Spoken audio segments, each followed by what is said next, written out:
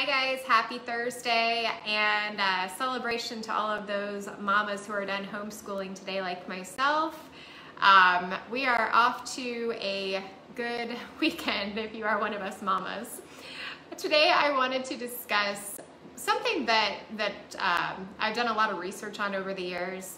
I meet with hundreds of people over the years, and one of the main things we discuss are what are the main qualities you're looking for in a partner.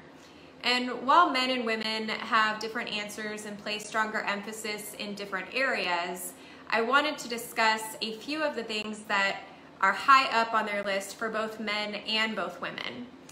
The first thing I hear is a good communicator, and I am a firm believer in this. I mean, communication is key to any good relationship, and none of us are mind readers. So a good communicator is somebody who listens, but also talks and shares their feelings.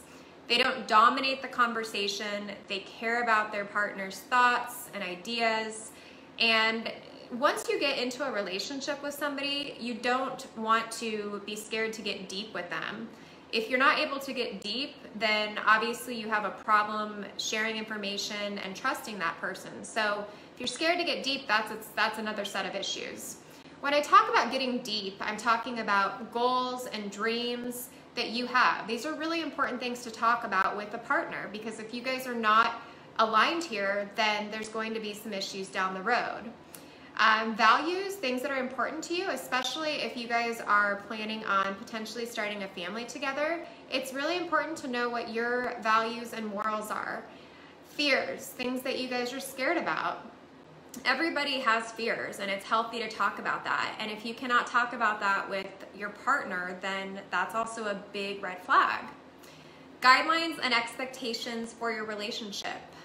This is really important, because if you don't talk about this, once again, you can't read that person's mind. So you need to be firm, and you need to talk about, hey, this is what I expect out of this relationship. Moving forward, these are the guidelines that I'd like to see. And basically, you can't expect your partner to read your mind. So it's important to not play games and let them know what you are thinking. Also, a good sense of humor. This is one of the main things I hear from both men and women coming to me looking for a partner. My thing here is life is too short to always be so uptight and be serious all the time. And if you are not able to let your hair down, especially after a long day's work, and have fun with a partner, then this probably isn't the right partner for you. Enjoy playful banter, be able to flirt, tease, have fun. Women are super attracted to guys who are witty, and likewise, I hear a lot of men who are attracted to witty women as well. Financial stability, this is another one that I hear from both men and women coming to me looking for a potential partner. People do not want to pick up their partner's financial burdens and baggage, and they want to have a clean slate when they're getting into a relationship.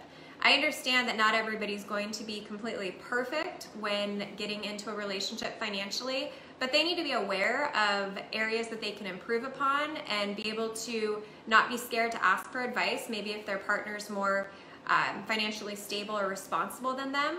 And they need to be able to want to change and grow with their partner, especially if they understand that's important to him or her. And you need to be able to stick to a budget, and that's important to a lot of men and women who come to me. They want somebody who is not only financially stable, but knows how to live within a budget, stick to that budget, and live within their means, but also save money to be able to do fun things together. If you're not living within your means and you're spending all of your money, then you're not going to be able to save to enjoy some really great things later on in life, like special vacations and special dinners, etc. People want to be able to trust their partner with, obviously with finances, that you can share a bank account down the road, that you can make good financial decisions that are going to be best for your family. And of course, attraction. So I hear this one from both men and women. Typically, this is a little bit more important to men when they give me their list of things they're looking for than to women. However, women definitely want someone they're attracted to as well. Women just place emphasis on other things like stability and security sometimes over attraction. It definitely depends on the person though. So everybody has somebody that's different as far as beauty's in the eye of the beholder. So no two people have the same person they're attracted to.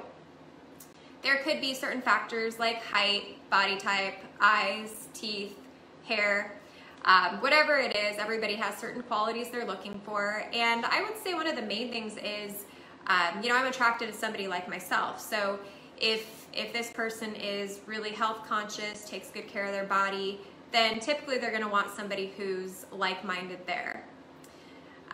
With that being said, beauty is also in the inside. So I would say most of my clients tell me that, you know, I don't care how good looking this person is on the outside, if they're not a good person on the inside, then they're not going to be attractive to me when I get to know them. So when I talk about attraction and beauty on the inside, I'm going to kind of group some of these things together. Honesty. Honesty is one of the main things I hear from people coming to work with me as far as a quality they want in a partner.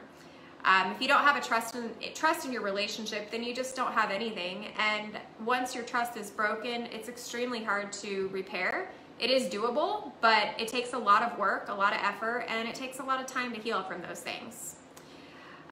Also, my clients, both the men and women, want somebody that is faithful. A lot of people have been cheated on and it hurts, and they don't want to go through that again. So the men and women that I work with are looking for people who are also looking for a committed, serious, monogamous, long-term relationship, and they trust that this person will have integrity.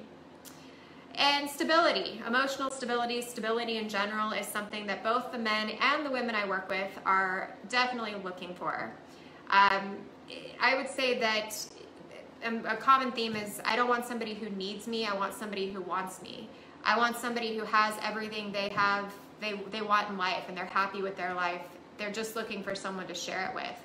So they're already whole as a person. They're wanting somebody to complement them and essentially be an equal. Nobody who's needy, nobody who's codependent. On the flip side of that, they don't want somebody who's overly independent and won't mold and really become an equal and form a life together. And they also want a person who is consistent and predictable, someone who will make good decisions in their life. Somebody who doesn't need to question their partner for every kind of decision they make, and they're just able to trust that this person's going to make a good decision on their own and for what's best with the partnership and eventually for the family. Thank you guys for tuning in today. I hope you have a wonderful rest of your Thursday. It looks like the weather is starting to be warm and a little bit more spring-like. And I think that'll help us all get outside and enjoy some of the beauty that we're able to get from going on walks and getting out of our homes.